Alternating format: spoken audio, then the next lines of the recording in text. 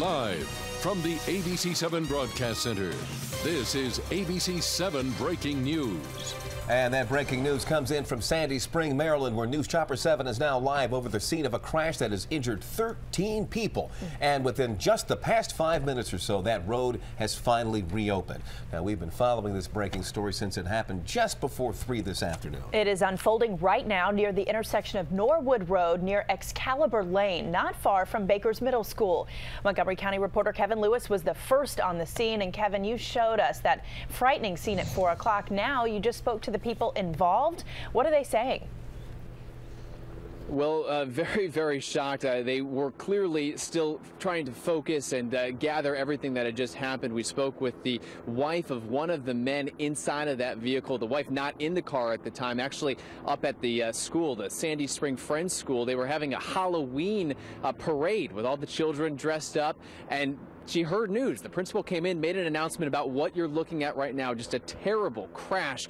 She came down with her daughter. Her daughter said, "Mom, that's Papa's car.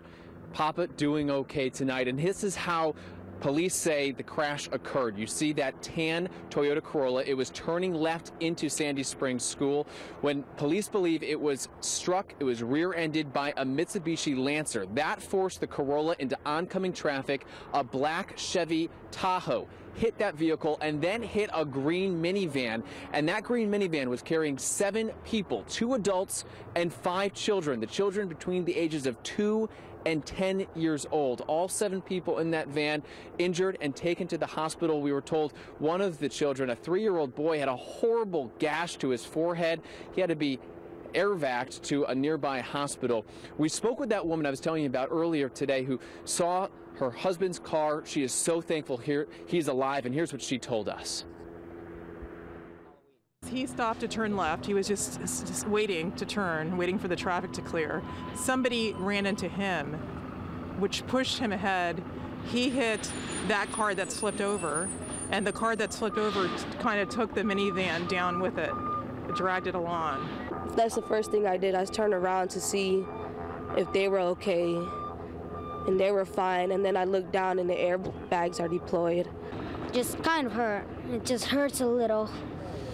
And that's because you were wearing the seatbelt. Yeah. But it saved your life, you think? It saved my life. And you're taking a look at some of this gravel that fire department officials have put on the roadway to cover portions of the road where fuel and oil had leaked.